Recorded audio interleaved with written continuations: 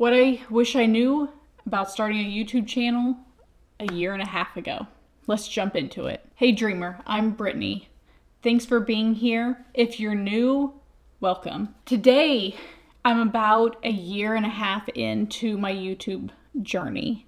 And this obviously is not a how-to video. I am definitely not a YouTube guru. I'm sitting here at 349 subs as of filming this, and I'm happy to have every single one of my little family. But that number by no means indicates that I know what I'm doing on this platform. This is just some things that I've learned along the way, and I thought that I might share them with you. So the first one I'd like to talk about is how difficult it is to connect with people. I started this channel pretty naive. I really thought that I would just post videos that I loved and my audience would just come either the next day or by day 100 or 300 or 500, that I would have a whole bunch of besties on here that like to hang out in the comments, and we bonded over like-minded things, and they feel like they know me and I know them a little bit. And that is much easier said than done. For one thing, people are busy. They don't have time to get to know you. It's actually not that easy to connect with somebody through a camera. I would say in real life, I'm a fairly average person, and that translates on camera to be incredibly dull.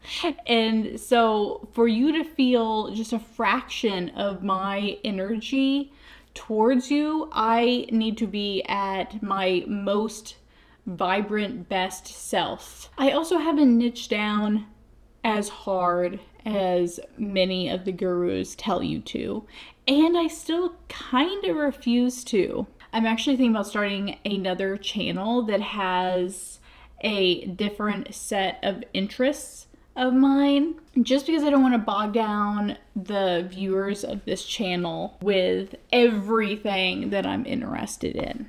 The second is just how amazing it is whenever you do connect with people. Finding an online community is so amazing. It's really beautiful to connect with people with similar interests, people that potentially are traveling to the same places that I am, people who have different insights into things that I've done or said or thought. It really opens you up to a wider viewpoint of the world. It makes you question the things that you think, and it makes you more concrete in the things that you believe in. When I get those comments where I helped somebody, or they liked my video, they enjoyed it and shared it with somebody else, it gives you such the warm fuzzies inside.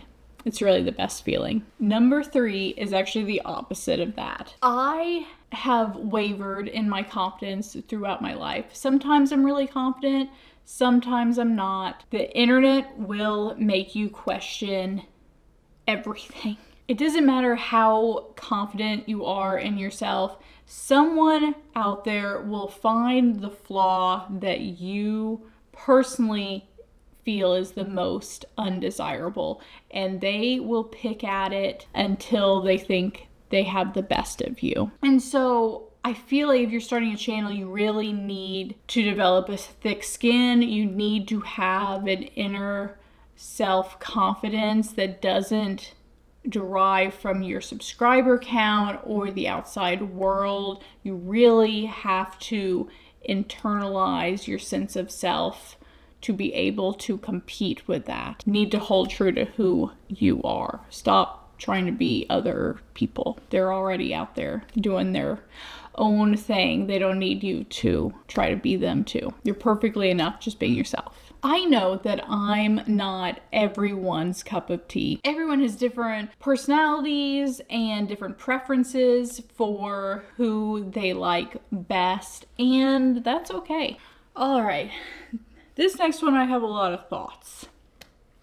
Wow, do I have a lot of thoughts. They all stem from how hard doing YouTube has been and being successful on here, meaning getting engagement, growing an audience, really connecting with people, growing a brand. All of that has been so much harder than I ever imagined. I've grown several companies. I've done startups in different industries that have been successful that I knew nothing about going in there, and have built numerous businesses from the ground up with no prior knowledge, with no real foot in the door, and just with a lot of hard work and learning. YouTube will make you question all of that. It will make you feel like the most complete novice. I've been shocked more times than I can count on all the things I don't know about YouTube. The list of things that you can learn is ever changing, it's ever growing, and it can get pretty overwhelming. I also don't feel like this is an industry that you can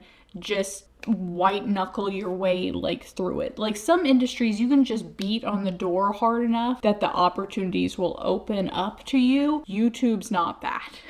It is definitely a finesse the skeleton key in the door and hope that it comes open before the key breaks in the lock. Like, it is incredibly difficult, and sometimes it's rewarding and sometimes it's not. You can put in a ton of hours into something that you feel is amazing until the algorithm just crushes it and tells you that it is complete garbage and doesn't stack up. And then there's nothing else to do but to film and make another video and try to get 1% better. Whenever you feel like giving up at those moments, I like to think of it as you're growing a much needed skill set. You're learning to talk to a camera, you're learning to edit videos, you're gaining confidence out in the world if you're filming out there, not to mention all of the soft skills around filming.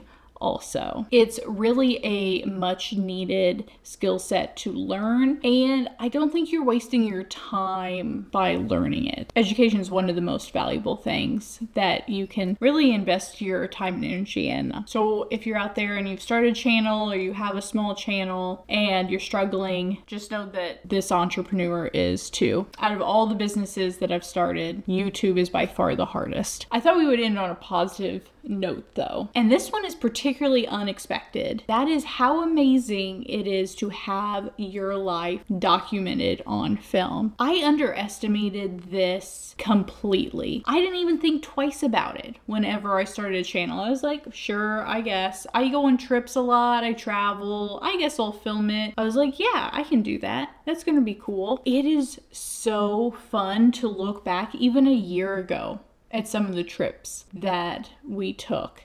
I started this channel whenever we went to Scotland and stayed for a month, and just looking back at those vlogs sometimes makes me smile. And that was only a year ago. Imagine 10 years from now. It's going to be so fun to look back and see all of those experiences documented. I really recommend everyone bring a camera on vacation and just take some like mini clips. It's really fun to look back at in the future. That's my thoughts for today though. If you're starting a channel, then good luck. I hope this gave you a little bit of insight. Feel free to leave your name of your channel down below and I will be sure to check it out. I'll be having some London vlogs coming out shortly, so be sure to subscribe for that. Until next time, dreamer. Bye.